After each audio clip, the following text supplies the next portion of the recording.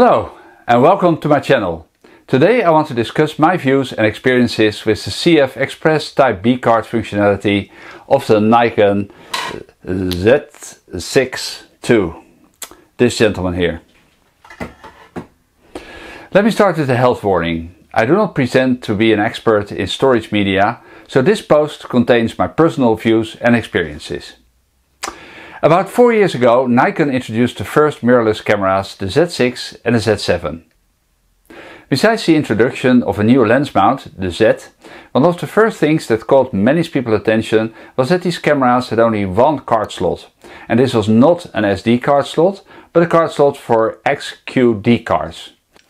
I and many people had never heard about these cards before, but the advantages that were communicated included a higher writing speed for demanding video formats, and that, compared to SD cards, these cards were less prone to errors or crashes. We also quickly learned that these cards also were extremely expensive.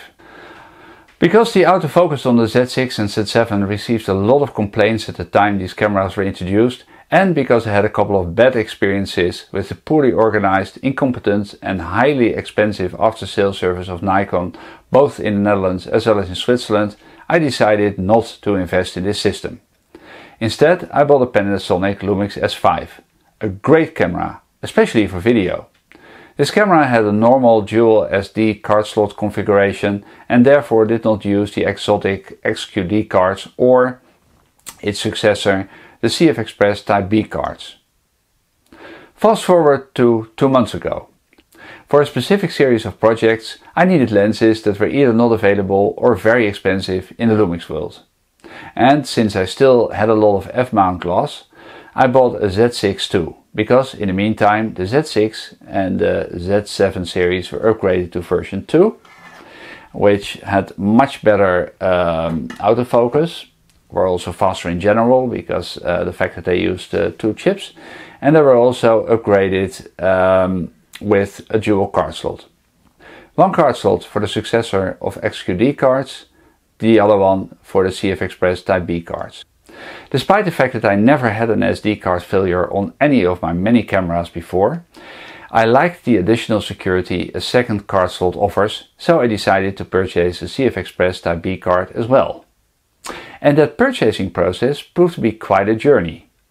Given the fact that CFexpress Type B cards are extremely expensive per gigabyte and also seem to be prone to quality control issues, I decided to do some extensive web research. After checking out all kinds of reviews on photo, blogs, YouTube and Amazon, I went for the safest option, at least what I thought the safest option would be, a SanDisk 128GB card. I would have preferred a card with a higher capacity, but the pricing of 256GB cards from well-known brands like SanDisk is just prohibitive. I also needed a reader, and that also provided to be quite a complex search journey as well. Prices differ tremendously, and it was hard for me to see which advantages which readers actually offered. In the end I settled for a Sabrent reader. I never heard about the brand Sabrent before, but it got very good reviews and the price seemed reasonable. So, after using this camera card combination for a couple of weeks, what are my thoughts of the Nikon Z6 II with the CFexpress Type B card? I've broken up my findings in 5 areas: reliability, backup functionality, recording limitations, overheating, readout speed and quality differences. Let me start with reliability. The first occasion I used the CFexpress Type B card was the yearly festival in our local church. And the first thing that alarmed me was that the camera already displayed the warning hot card after only 5 minutes. And mind you, I was only shooting in 1080 60p, so not even in 4K. I'd never seen this type of warnings when using my S5 or any other cameras for that matter, so I was quite concerned. When I got home I wanted to load the pictures in Lightroom and the video footage in iMovie. Both Lightroom and iMovie indicated they recognized the files, at least I could see the previews, but when I wanted to process the pictures I got a message that the original files were missing. After my initial panic, I solved this by copying the content of my CFexpress Type B card directly on my hard disk and imported the media in Lightroom and iMovie from there. Finally, I got everything to work, but it did not exactly instill confidence in this new storage medium. Having said that, I've used the camera and the CFexpress B card quite intensively in the last couple of weeks and never encountered this problem again. Backup functionality. What I had not realized is that the security/backup functionality offered by the dual card system of the Z6ii can only be used for pictures and not for video. I do not have this limitation on any of my other cameras, not on my Olympus OMD EM1 Mark II, not on my Lumix S5 or on my Fujifilm X-T2. I can understand why it would have to back up my SD on a slower write speed if my primary disk was the CFexpress Type B card.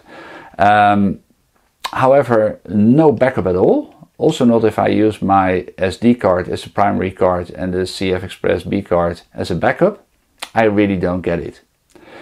The knowledge that it is not possible to backup video in a camera is apparently not widely spread either. I could not find this information in my Nikon user manual, which only described how to use the dual card slot functionality for pictures, but does not mention the word video in this context at all. I had to discover it after buying the camera on a forum in DP Review. Apparently a lot more people were unaware of this limitation as well, so Nikon buyer beware. Item number 3, recording limitations. I do not understand why a camera in this price range has a 30 minutes recording limit for every video format due to potential overheating. That is a real issue if you want to record interviews or concerts.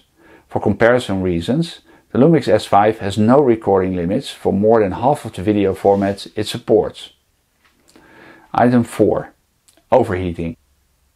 In order to find out how serious the limitations were posed by this overheating, I decided to do a series of tests. And I discovered something weird. For all my overheating tests, I put my Nikon Z6ii on a tripod in my room temperature approximately 20 degrees Celsius, and let it continuously record. When I tried to record 30 minutes 4K 60p with only an SD card in the camera recorded a full 30 minutes without a problem.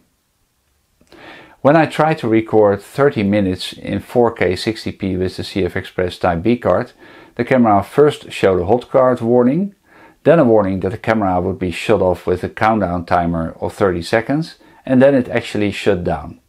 I could not record more than 28 minutes and 55 seconds.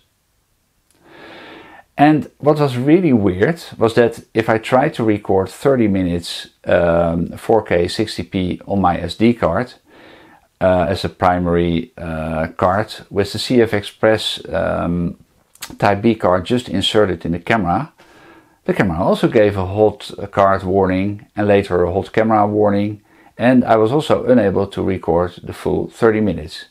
By the way, what was also interesting, it did not make a difference if I kept the selfie screen open or closed. So let me show you. A number of people have the idea that if you basically, move the selfie screen back, that the heat dissipation is better, but I did not find any differences. Item number 5, the readout speed. For me, the readout speed of my cards is not very important. I'm happy to wait a couple of minutes. And personally, I did not notice a lot of difference if I read out my pictures from a CFexpress Type B card in Lightroom. However, I do notice my videos load a lot faster in iMovie. Finally, quality differences. Did I see any quality differences between video recorded on a CFexpress Type B card or an SD card? Interestingly enough, and I cannot prove it, I have the idea that the video footage I recorded on the CFexpress Type B card is smoother, especially the panning shots. However, I need to do some more comparisons and to make some more footage to see if this really makes a difference or if it's just my imagination. So, what are my overall conclusions? Well, first of all, I'm not sure how mature the technology is, especially not for the use in prosumer cameras. All the warnings about hot cards and cameras that have to shut down to prevent overheating really does not instill much confidence. Certainly not in comparison with a proven technology like the SD cards. Also, and what I have not mentioned before, is that the card reader becomes ridiculously hot as well. And it stays hot even if all the data has already been transferred and the reader and card simply have stayed connected to the computer. I also think the unpredictable and short recording times limit the operational use of the cameras. I would never record an interview with the Z6ii on a CFexpress Type B card. I would be nervous all the time even when the camera would unexpectedly stop and how much time it would need to cool down. Secondly, the Panasonic S5 Mark IIX, arguably a much better spec hybrid camera as far as video capabilities are concerned than the Z6ii, comes equipped with 2 SD card slots. So the fact that Panasonic, which applies the CFexpress Type B card functionality in some of its older cameras, like the GH6, does not apply it in the S5 Mark IIX, also makes me doubt the necessity of these cards. Perhaps CFexpress Type B cards do only make sense for professionals who need a maximum performance for 4, 6K or 8K footage and have much better cameras to deal with the heat dissipation. But then again, you would expect most of them to record externally. Perhaps CFexpress Type B cards do only make sense for professionals who really need a maximum performance for 4K, 6K or 8K footage. But then again, you expect most of them to record externally and also use a different camera. So, if you're a Z6ii user like me, what should you do? Well, I would say by all means buy the CFexpress Type B card to ensure you can back up your pictures internally.